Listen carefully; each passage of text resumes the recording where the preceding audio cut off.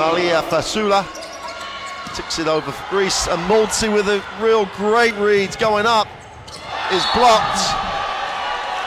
Won't worry Etheli Mulzi, she's been blocked before in her career. Be interesting, one-on-one in the post.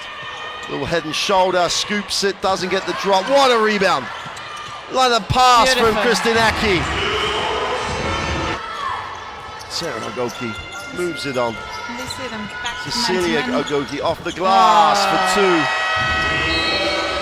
Chance for Nigeria to go double digits again. Poor shot, Mulzi just does the same and then gets a little attitude with it. Gotta love it. A little bit more patience and more action in there. They could beat Nigerians' defense. But nice back cut for two is good. Gifa. She doesn't want it out there. Kalu gets the two.